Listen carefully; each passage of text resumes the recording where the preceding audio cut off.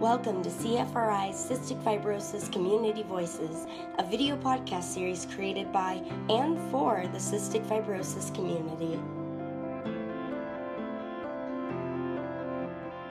Hello, everyone. For those who don't know me, I'm Siri Vaith, Executive Director of the Cystic Fibrosis Research Institute, CFRI.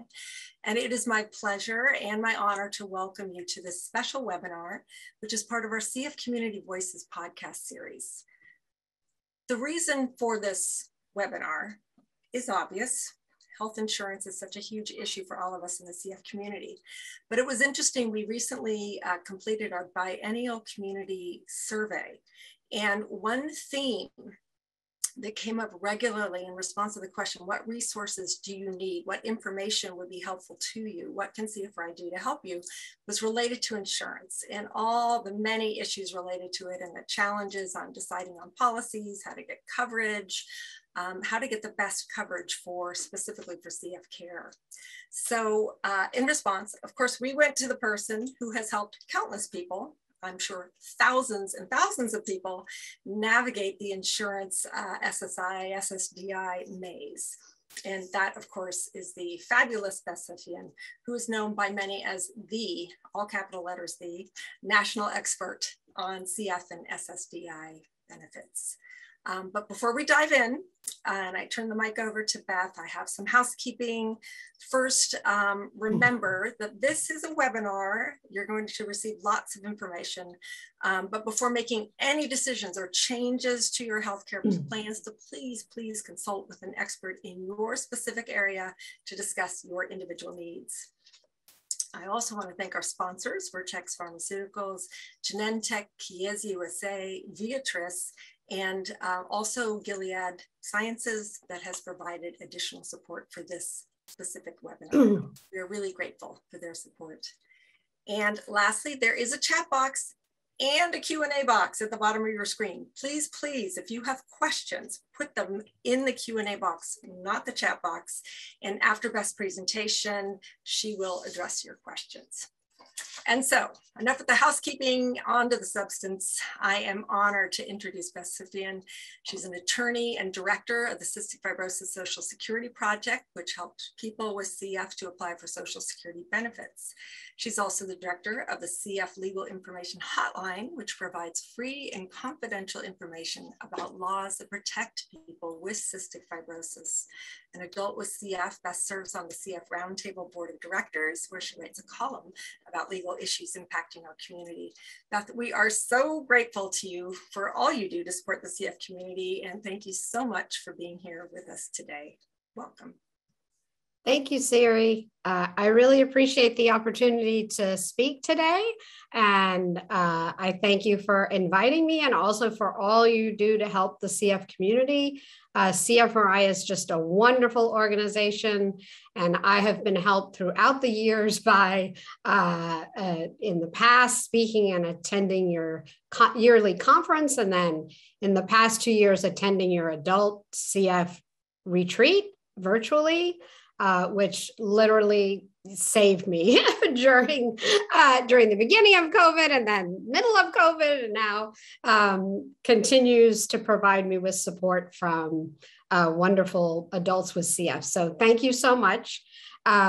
We are going to talk today about a lot of things related to insurance. And I do want to say today is November 18th, 2021. So the information presented is good as of today, but things can change. And so you should always make sure that the information you're provided with related to insurance and Social Security is still the same. Because right now, if you've been paying attention to the news, there is a spending bill that's now being debated in Congress, and it has a lot of good changes for people who have chronic illness and who have insurance or who have Medicare. So keep an eye on that bill. If that bill is passed with the sections that are in it right now, there will be a lot of additional help for people with CF, especially for people on Medicare, and especially for people who are in need of low-income Medicaid but their state has not expanded Medicaid. So we'll talk a little bit about that, but I just wanted to say that at the beginning. So this presentation is informational only. Nothing in the presentation is intended to be legal advice. The opinions expressed in this presentation are exclusively mine, Beth Sufian's, and they're not the opinions of anyone else. All right, so here's my hair pre-COVID when it was being dyed, and now post-COVID, I am, decided to go gray and show my 56 years of living on Earth, which has turned my hair gray. I'm a partner in Sufian and Passamano, which is a law firm in Houston, Texas. And we're a firm of 8 people. We mainly focus on helping people with cystic fibrosis around the country. As Siri says, I'm director of the CF Legal Information Hotline and of the Social Security Project, and I've been practicing law for 31 years. I'm 56, I have CF, and people, for some reason, always want to know if I've had a transplant, and I have not had a transplant. So there you go. The CF Legal Information Hotline began in 1998, and we have received over 100,000 calls. We can provide free and confidential information on the laws that protect people with CF. We receive funding from the CF Foundation to run the hotline, but we are not employees of the CF Foundation. So the best way to reach us is by email, which is cflegal@sufianpassamano.com. If you don't have access to email, you can call us at 1-800-622-0385, but you will just leave a voicemail and then we will have to figure out how to get in contact with you. So email is the best way to reach us. You don't need a referral from anyone. You can reach out directly to us. So the CF Social Security Project allows us to provide representation at no cost to a person with CF in an application for Social Security benefits or in a continuing disability review. And there's lots of continuing disability reviews going on right now. So if you do receive one, please reach out to us so we can see if we can assist you. So we can provide services to people with CF more than once. So if we helped you 10 years ago and you need help now, we can help you again. If we helped you 1 year ago and you now have the need for additional representation, we can help you. You don't need a referral. You can contact us directly. And again, this project is generously supported by the CF Foundation, and we're thankful for their support, but we are not employees of the CF Foundation.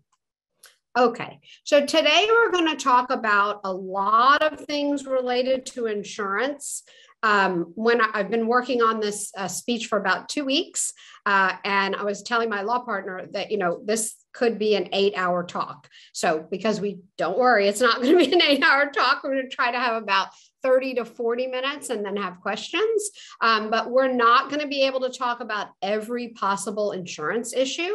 So if there is something that I don't talk about and you want to post it in the Q&A, we could, certainly talk about it then. And you can also contact us and set up a time to talk on the CF hotline. So we're also going to talk about a really hot topic now, which is if you're on Social Security disability or SSI, how could you retain the insurance portion of the benefit if you want to return to work? So we are going to start off talking about private insurance, Affordable Care Act insurance, a little bit about Medicaid, but then we're going to talk about issues related to Social Security. And we're getting hundreds and hundreds of calls a month about that, which is good. The reason is because people are feeling better. Some people are, and wanting to return to work, but want to make sure that they either have access to insurance through the Affordable Care Act or maintain either Medicaid or Medicare. So that's kind of tricky, and we're going to talk about, or a little complicated. We'll talk about that at the second part of the talk.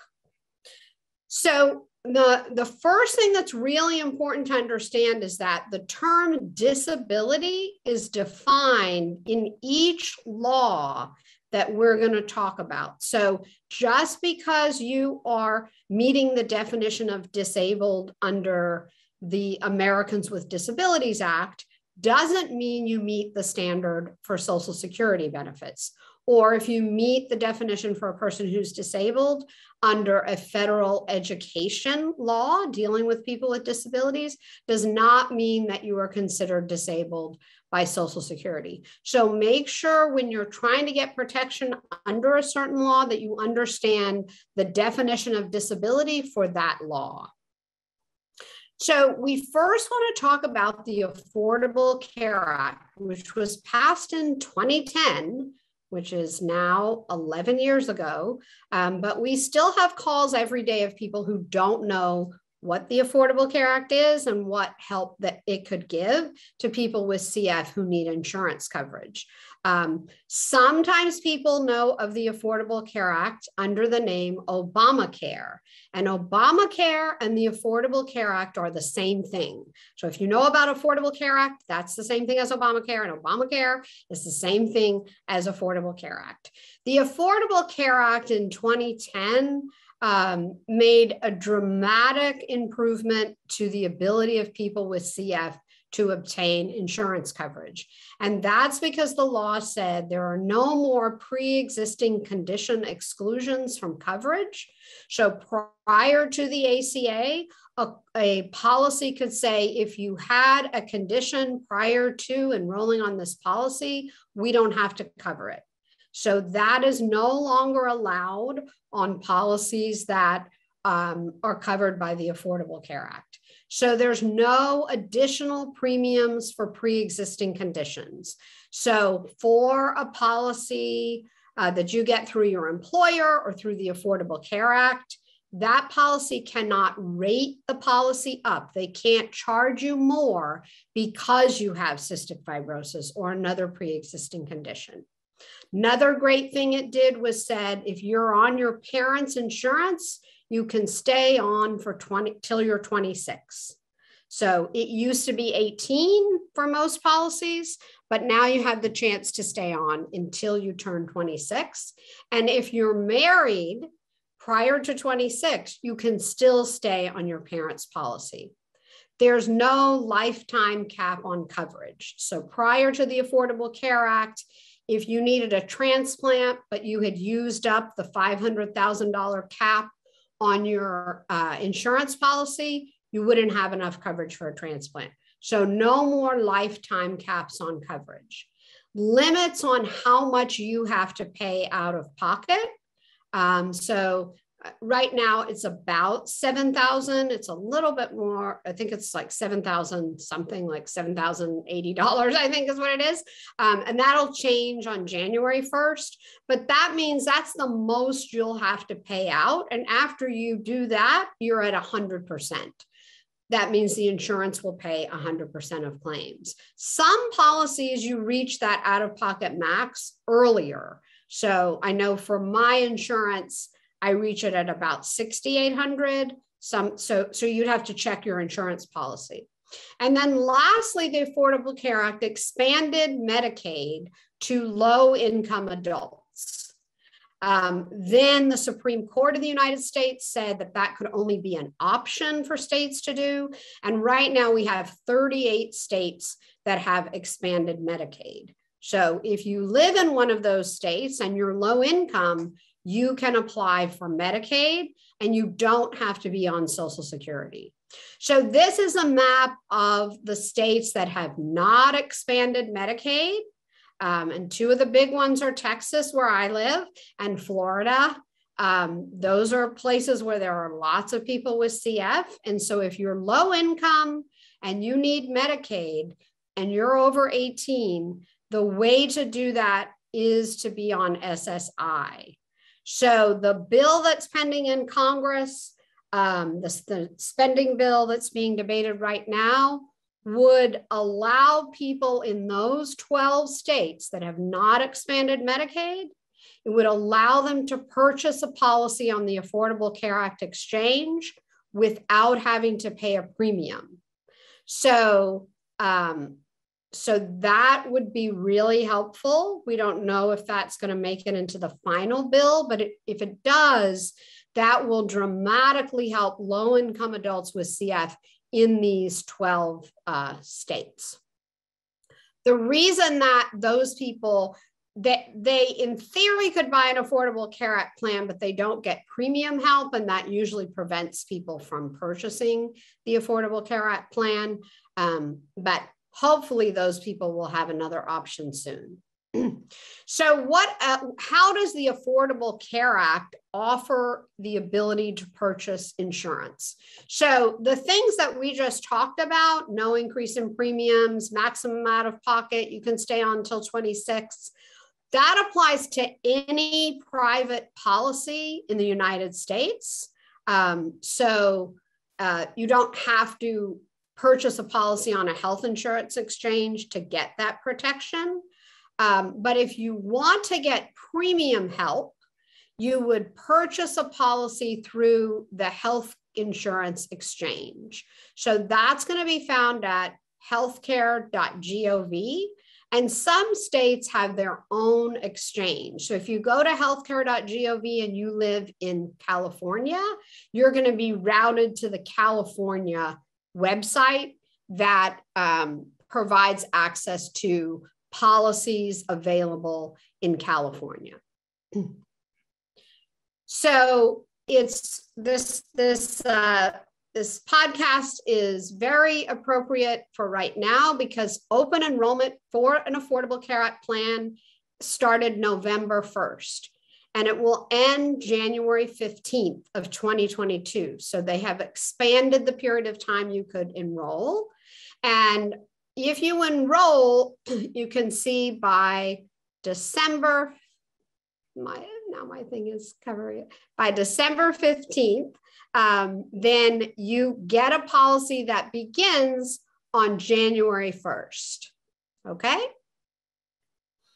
So if you enroll after December 15, then your coverage will begin in most states on February 1st. So what happens if you don't enroll by January 15th because you have private insurance through your employer, and then on February 1st, you lose your job? So you have different options for how to keep the insurance you had through your employer through COBRA.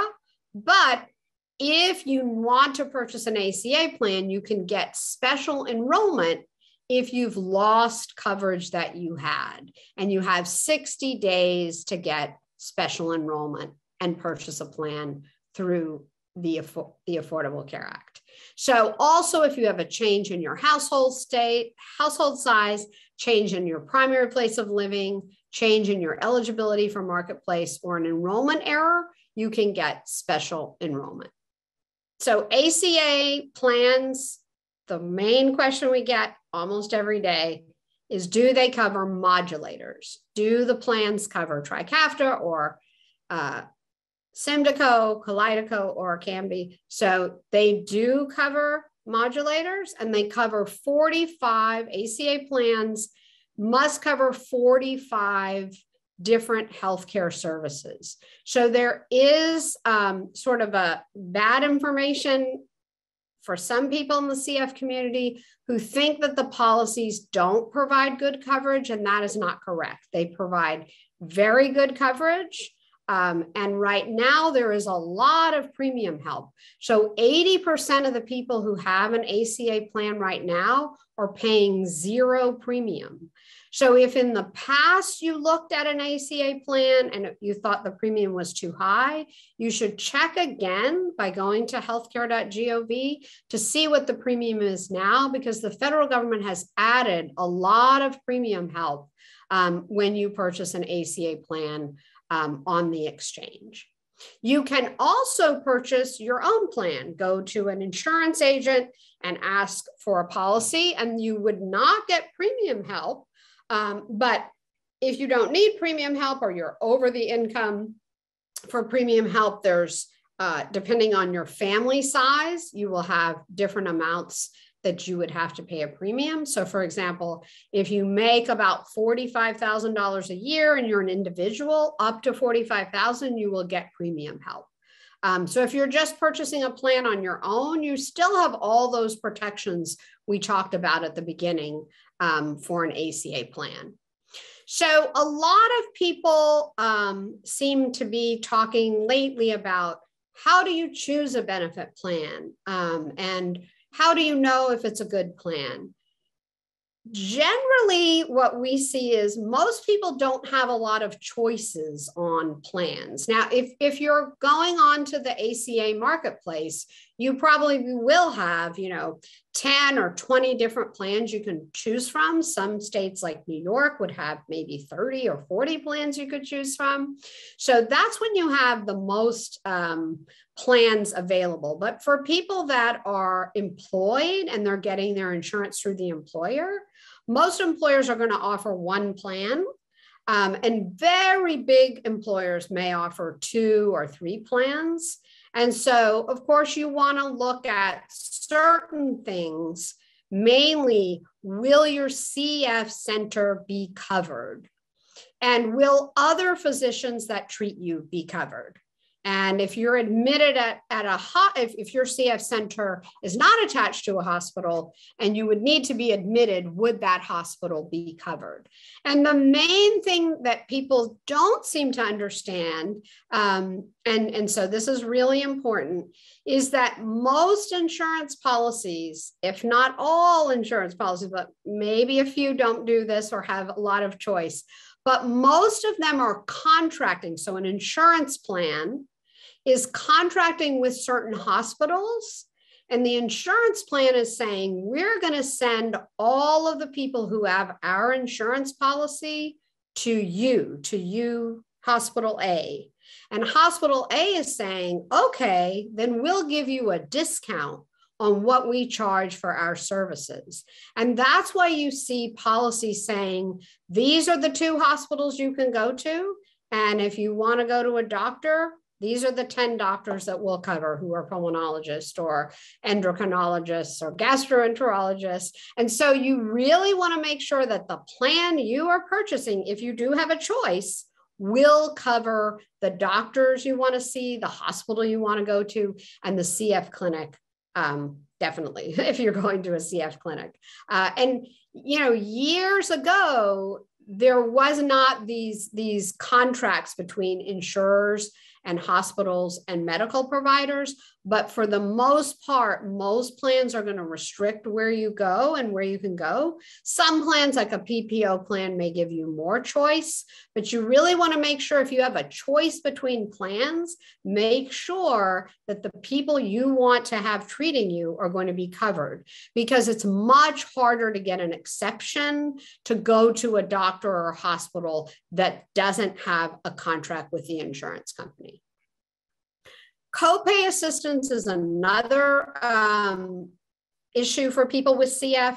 And yesterday I talked to, 15 people, and 5 of them said they had no idea that there was specific copay assistance for people with CF.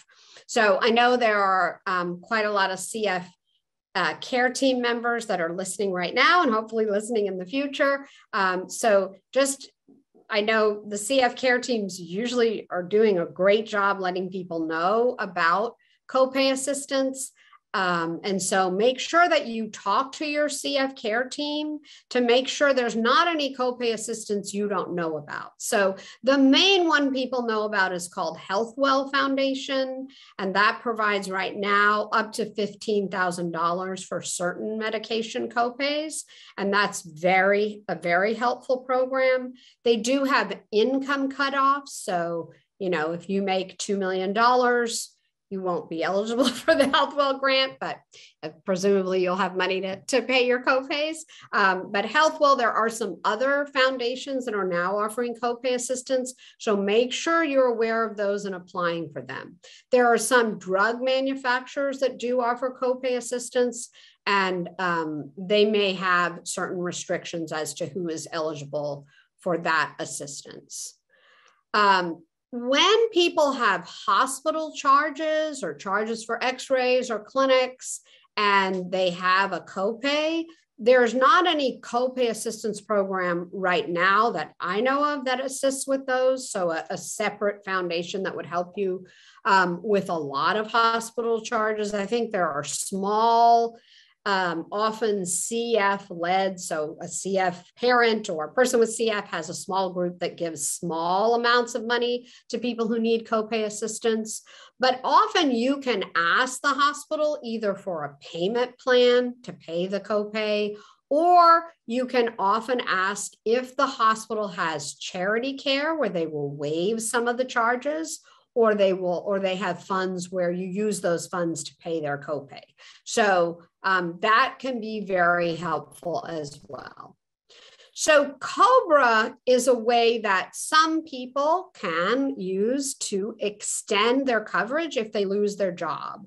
So if there's 20 or more employees and the employee has lost their job, then they will be able to COBRA the insurance. Now you have to pay the premium, but it's a good way to have insurance until either you find another job or see if you can be eligible for an ACA plan. You can get COBRA if you're terminated from employment for 18 months. Death of the covered employee is 36 months. Divorce or separation, 36 months. Become eligible for SSDI, 29 months, and that bridges the gap between you becoming eligible and becoming for SSDI and then becoming eligible for Medicare. And lastly, if you reach the limiting age on the policy. So if the policy says, most of them say you're on the policy till 26, which is under the Affordable Care Act, all policies are having to give you that up to 26 that they cover you.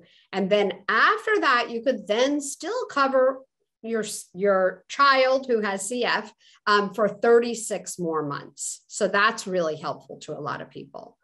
There is special COVID pandemic extension of COBRA deadlines. No one seems to know about this, but it can be helpful.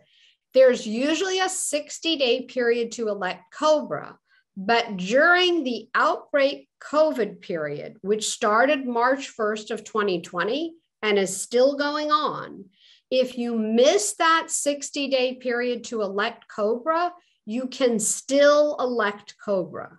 So that's really helpful for someone who maybe thought they'd get another job and didn't, or thought they could get Medicaid but couldn't get Medicaid in their state. They still may be able to go back on COBRA from their prior employer. The next way that is very helpful for extending coverage are state laws that extend coverage if an adult child is considered disabled according to that state statute. So there are a lot of people who, with CF, their child reaches the limiting age, so they reach the 26, and they don't COBRA because the child is incapable of self-support because of their medical condition, and they're chiefly dependent on their parent, one parent or both, for support and maintenance. So you have to apply to be considered a disabled child by getting a form from the insurance company, and you need to do it before you reach 26. Your doctor has to sign a form that says they think you are not capable of self-sustaining employment because of your physical or mental condition. And you do not have to be receiving Social Security. Most states require that the parent show that they are paying 50% of support and maintenance for the child. So you can show that with food, you can show that with rent, you can show that with paying for insurance or copays. But usually you are going to have to show that. And then you can extend the parent's insurance until the child is capable of self-support. So this is really helpful for people with CF who may not be able to work enough to self-support. Maybe they can only work part-time and they're making $1,000 a month and they want to stay on their parents' policy. But you must do this before you reach the limiting age. You can't do it 5 years before you reach 26 because they're assessing at very close to when you're turning 26. I say 2 or 3 months, does the doctor say that you cannot self-support? But some doctors don't understand you don't have to show you're on Social Security. It's just that you have to show you're not capable of self-sustaining employment.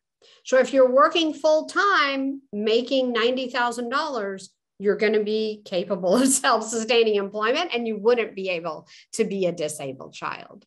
Okay. So let's just quickly talk about Social Security benefits, which I have talked about in another CFRI webcast. So for a more extensive review of that, you can refer to that webcast. But Social Security disability, you have to have worked a certain amount of time, paid through payroll deductions into the Social Security fund. You have to meet certain medical requirements, and you have to be unable and not performing more than substantial gainful activity, which is working more than 20 hours a week and making more than 1,310 a month. So in January, that 1,310 is going to go up a little. I think it's going to go up $20, but it may be $30. But right now it's $1,310.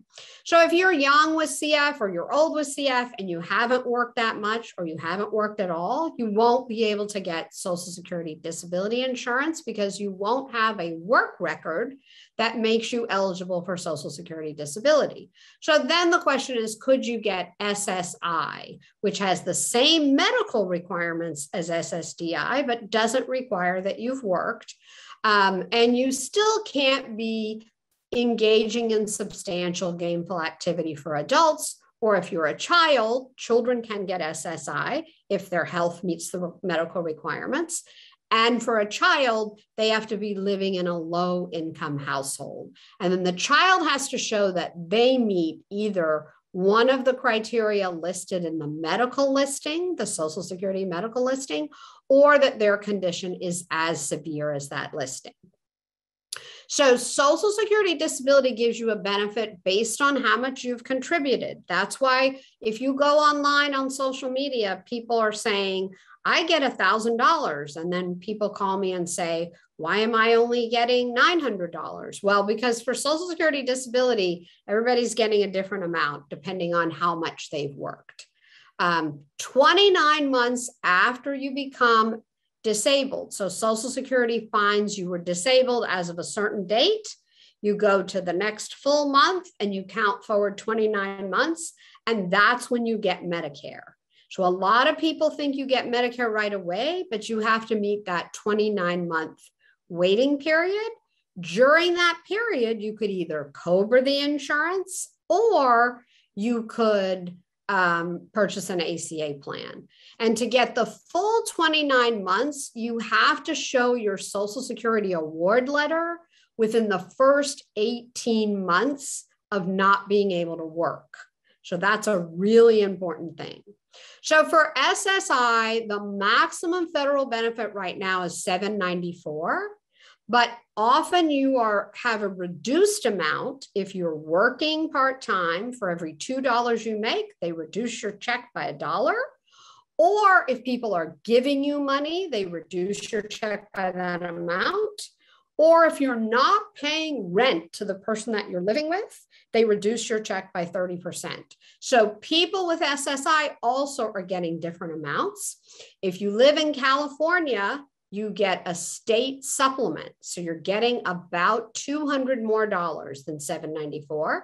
And if you live in New York, you're getting about $124 more.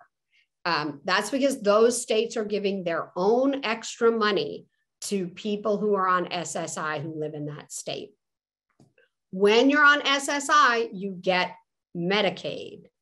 That's what a lot of people want because Medicaid pays for all of your medication, all of your medical costs. There's no premiums and there's no copays. So SSI is one of the ways that people are getting Medicaid.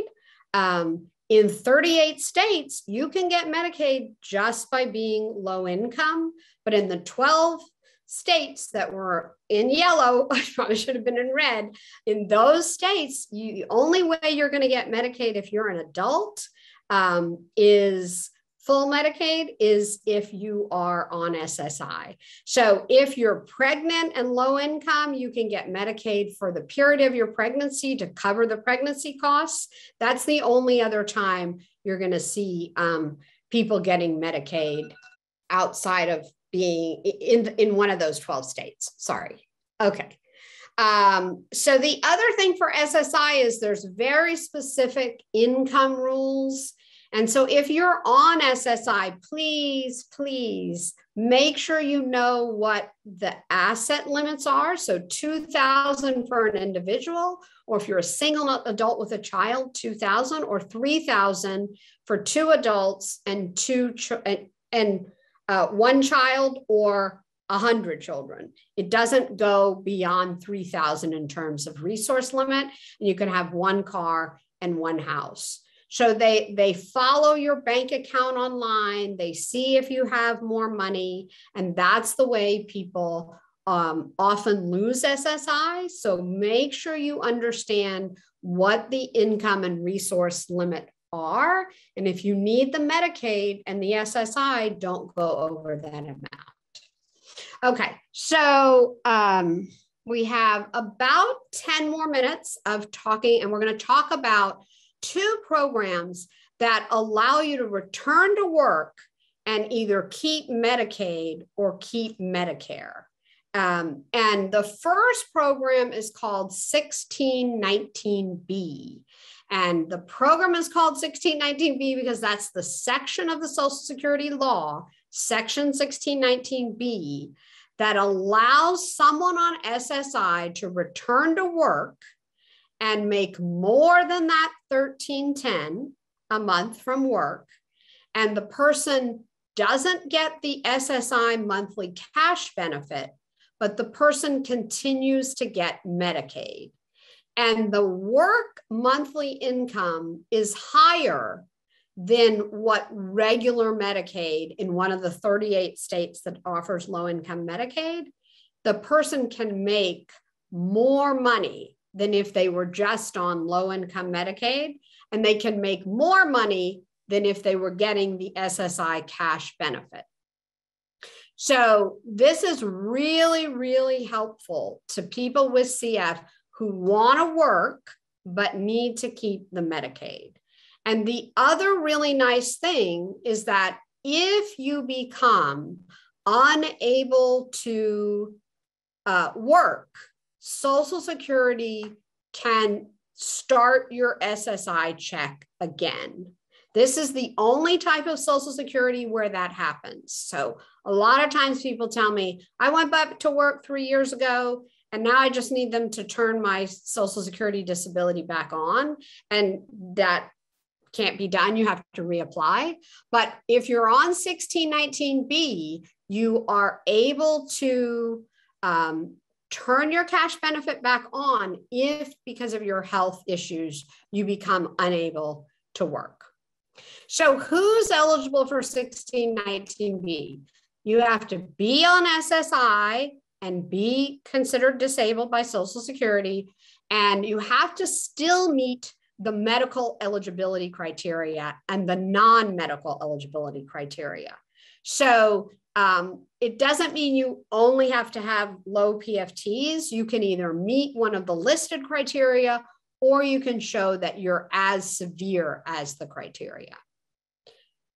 So you also have to be a state resident. So if you're getting SSI and you live in Colorado, Colorado's going to have a certain max you can make from work. New York's going to have a different amount. Texas is going to have a different amount. Each state has their own max amount for work. For California, it's $47,000 max if you're on 1619B. For Texas, it's about $36,000, but it's much more than just being on Medicaid, the max amount for work. But you do have to stay at that resource limit. So you still have to have less than $2,000 in assets. You can have one house and one car, or $3,000 for an individual and a spouse, or an individual and a child. So that's, if you go to ssa.gov/disability research/WI/1619B, that's where you can find the list of all the different states and how much money, your max amount you can make from work. A lot of people, even at Social Security, don't know what 1619B is, but it's on their website and it's in the law. So you just have to find someone there who knows about it. And before you return to working a whole bunch, more than 20 hours a week, more than 1310, you would want to call Social Security to tell them you want to make sure on their computer screen they have categorized you as being under 1619B. It's not automatic. So some people are told by Social Security, oh yeah, well, once you start making over, we'll put you on 1619B, but that doesn't happen. And then you lose your benefit and then you can't go on 1619B and you lose your Medicaid. So you want to talk to Social Security before you start working over the allowable amount. You can be assessed for your medical eligibility when you ask about 1619B. We don't hear of that happening very often, but what you want to do always if you're on Social Security is make sure that your clinic visit notes are talking about limitations you have because of your health. Because we see a lot of medical records, like thousands of pages of medical records a month when we're assessing people for help with Social Security. And it's very rare that we see a good record that talks about your limitations. How long does it take you to do your treatments? Listing each treatment and how long it takes. How long does it take to do airway clearance? Are you doing sinus washes? Do you have to take a midday nap? Do you have interrupted sleep? Do you have a lot of time managing your diabetes? It all needs to be in your clinic visit note. And that means each visit, you have to make sure that your clinic is typing that in. This is the biggest problem people are having with staying on Social Security when they're being reviewed. And people just tell me, well, my clinic knows that. And I say, okay, but it's not in the record and Social Security doesn't know it. So you do have to tell your clinic and just tell them, like, I need you to type this in and watch them type it. Basically, because otherwise, the clinics, God bless them, they're doing just a fantastic job and they are stretched really thin. But if you don't tell them to type something in about your limitations, they're not going to remember that a year ago you told them it takes you 2 hours to do treatments, or that you take a midday nap, or you fall asleep when you come back from work if you're working part-time. So the key for Social Security is medical records that are describing your daily limitations. So 1619B is going to end if you're no longer disabled, so you don't meet any criteria, you're not as severe as the criteria, or you have too much in assets or resources, or you've moved to a different state. If you move to a different state before you move, you want to get the new state's criteria and then make sure that you're enrolled under the new state where you've moved to. So let's see. So we want to talk quickly about Medicare.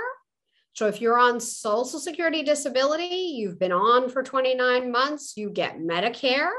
And you want to make sure you understand 1619B deals with SSI, Medicare work incentives deal with SSDI, totally different things, okay? So SSDI, you are having the possibility of working over the allowable of $13.10 a month and getting a trial work month, or up to 9 months where you're making over the allowable of $13.10 and you're trying to see if that works for your health. Are you able to do it? Or do you find out, oh, maybe part-time is better for me? So the important thing to understand is that you don't get a mandatory 9 months. Even though online it may sound like you do, you don't. It's a permissive 9 months, meaning they can give you 9 months of working over the allowable, but they don't have to. And often what they do is after they see you're working 3 months, 2, 3 months, 4 months over the allowable, they send you a letter saying your benefits have been terminated. If your benefits are terminated, your Medicare is terminated, and then you can't get the Medicare back. You can't ask for Medicare continued eligibility once your benefits have stopped. So before you start working over the allowable, if you're going to stop your Social Security, you want to call if you want to keep Medicare and ask for extended Medicare coverage. And that gives you 8.5 years as your maximum of continued Medicare. Now, at some point, Social Security could see, do you still meet the medical criteria? It's very rare for them to do that, but they could do that. But most people are getting 8.5 years of continuing the Medicare, even though they've stopped the SSDI benefit.